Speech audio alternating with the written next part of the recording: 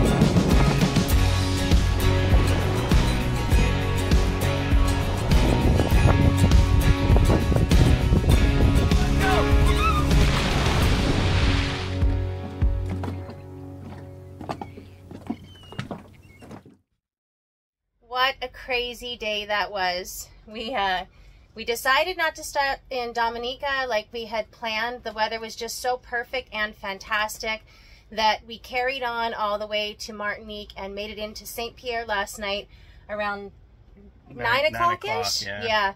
And it was a challenge coming in here to an anchorage and anchoring in the dark. In the dark.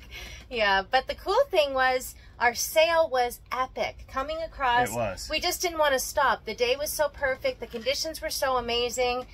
The boat was functioning so awesomely.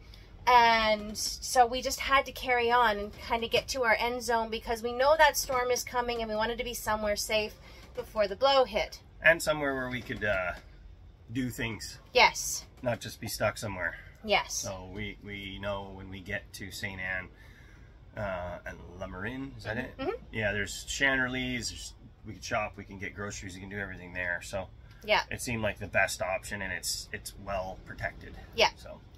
So as night hit, you know how everything goes sideways as soon as that sun goes down. It was crazy. And wouldn't you know it? Kevin's dead. Kevin died. He did. It seized up. So our autopilot stopped working. We were gusting into the 20s, and I know there was a lot of weather helm, but all day we were going through a ton of sargassum, and I don't know what did it, but the gears are blown out in Kevin again, and it won't turn on or anything. So it died. And the engine doesn't even turn anymore. No, like I can't even turn it now. It's toast, and I don't know. I mean, we just had them rebuilt a year ago, and we had to go through this whole thing without autopilot last year. Yes. Same place. So there is a dealer here. We're hoping that we can fix it. If not, then it's going to be a huge kick in the nuts to replace him. So we're trying to figure all that out right now. But we have about a 5-hour go this morning to get to La Marine, and then we'll get parked, and then we have 2 days before the weekend hits to see if we can get this sorted so we can leave again, because we are in a rush. Yes, as you know, we're in a hurry to get south, and this is not in the scheduled plan. It's not. So, anyways, we're off again. We just wanted to give you the update and have a sad moment of silence for Kevin.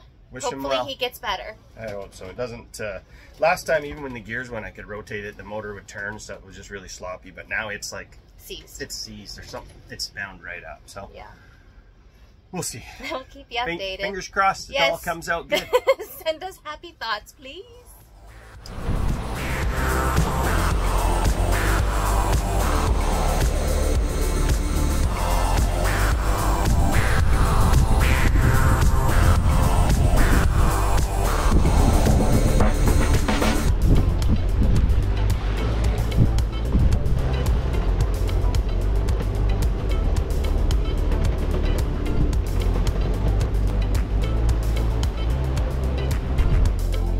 After a very treacherous and bouncy ride down the island, we finally make our way into St. Anne, where we can hopefully get Kevin fixed and not replaced.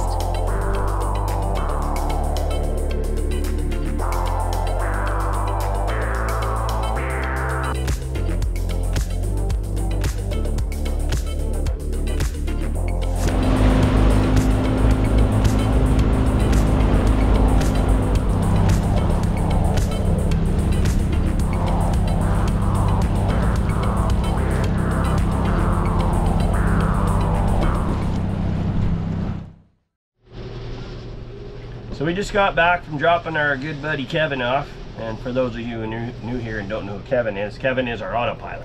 When we got here the other day, I pulled the drive unit out. I could see that it was locked up. I assumed that it was gears. We replaced the gears in it last year. So we went to the local guy here who works on them, and we learned a lot about them actually. They're about a 25-year-old gear drive system that Ray Marine developed, and they're very robust. They last a long time, hence ours being 20 years old. And he was explaining how over the course of the 25 years that they've been in the market, they've replaced and upgraded just a few components on it. Your typical sailor will do month, 2 months, 3 months on the water. They won't be running them super hard like an Atlantic crossing or a Pacific crossing or things like that. We use ours 90% of the time when we're underway. It's just convenient. It actually steers better than we do. It's an amazing tool and resource on the boat. So what they've done over time is they've changed the gearing inside from plastic to brass. They originally had nylon plastic gears in them because they were quieter, and they just, for your average sailor, that was perfect. But they were starting to have failures, so now they've upgraded them to their brass now. We have the upgraded ones from last year. The other failure that would happen commonly on them is at about the 20-year mark, the magnets on the inside of the case for the electric motor were glued in place, and over the course of 20 years with heat and expansion and contraction and stuff, the glue would break down finally and let go, and the magnet would actually stick to the winding. Pretty sure that's what ours was. So he had a good look at it, explained a lot of really good things to us, and suggested that we rebuild it. A replacement one for that here is 2,300 euros, which is really not in our budget at all. Worst case scenario, I guess we'd have to buy one because we cannot be without it. We need the autopilot. We need it to sail. We need it for long passages. It's like having 2 more crew members on the boat, honestly. And so we've dropped it off. We've left it with the guy here. He's gonna let us know after the weekend. Hopefully we get Kevin back and he's 100%.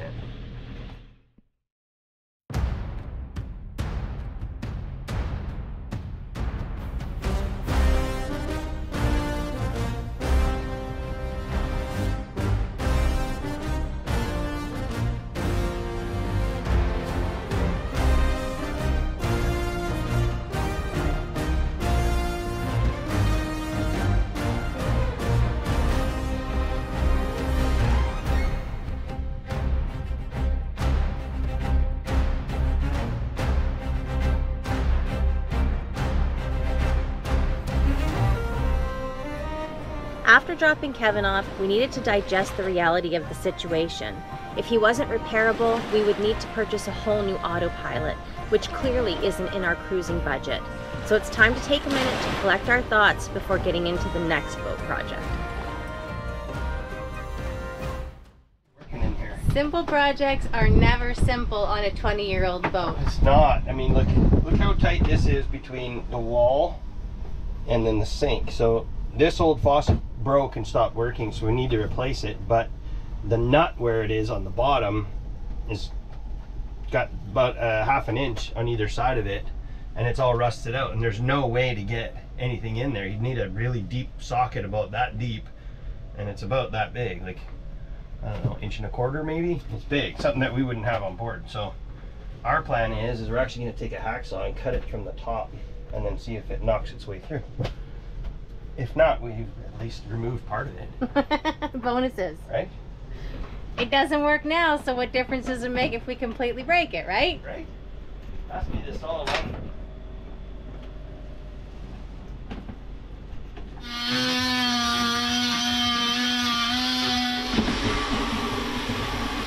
Did it work? Not yet, no. No. We were hoping that when we cut that it was the actual post that goes through the countertop would be exposed, and then we could just drive it through, but it didn't. So we just basically have that to deal with now. So excellent. So nothing to grip and turn anymore. Doesn't look like it, but awesome. This is 90% of boat jobs. You picture it in your mind's eye, and you think of what it looks like down there, and then you just have to figure it out. And then you go like this. You put your tongue to the side and make a winky eye. And pretend you're actually in that space with it. Looking at it. Yeah. Oh, there you go. There it is. Oh, there. That's how it goes. We finally got the nut to wiggle free. And so, yeah, that's what we did. We wiggled it free. Yeah, we're getting there. We got the nut to wiggle free. So you solve one problem and a new one pokes its head. We've got the old faucet out, which is super fantastic.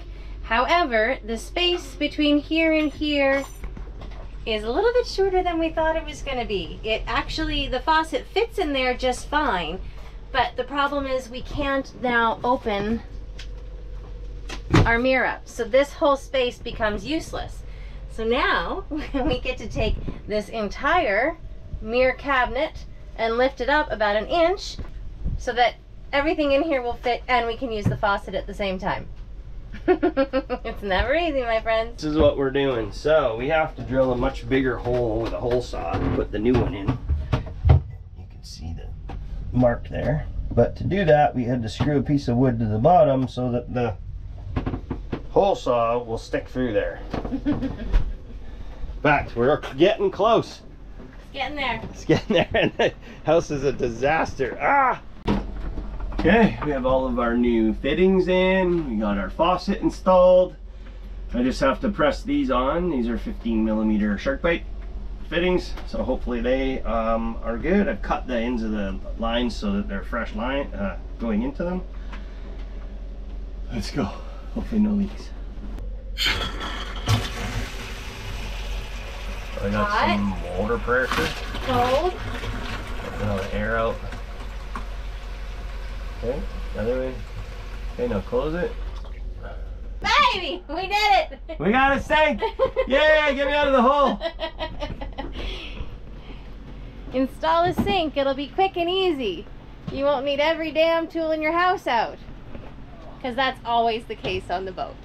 But we did it. It's done. Yay! We actually have a working sink in the bathroom again.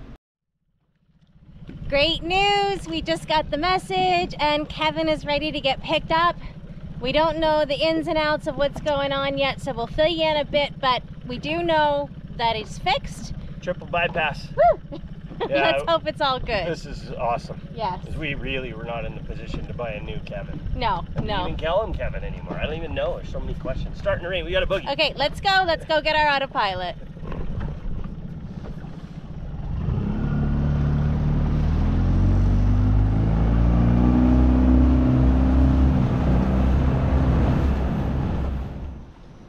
What you got there? I got my little buddy Kevin back in the bag here.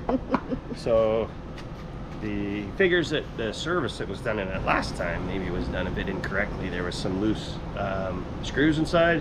One of them had backed out and then fell into the gears and damaged the gears and locked it up. So it wasn't an electric motor or anything. It was just literally a gear failure. So it has been repaired and we're going to take them back and try them out. Okay, we just got back to the boat. I just put Kev back in there. There's a moment of truth. Let's hope he works. Okay, baby, can you turn him on? Okay.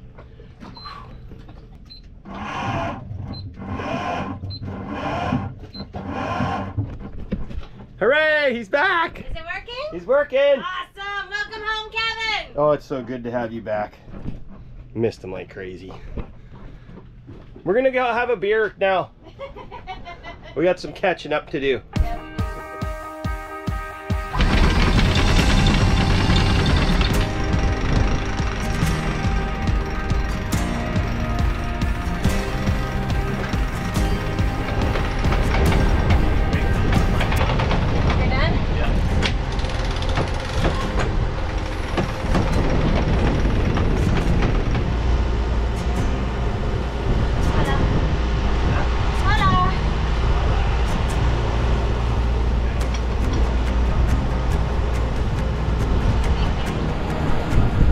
So we just left, and guess what?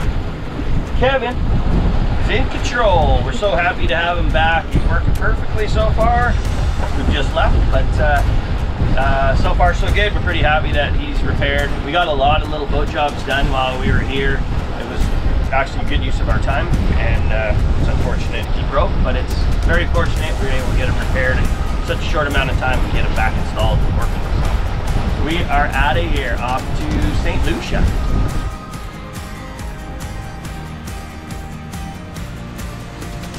But now that Kevin's back in the boat and up and running, it's time to get our butts in gear and on to a new destination south. We have less than a month to get to Grenada before we're going to cross the Atlantic, and we need to hurry.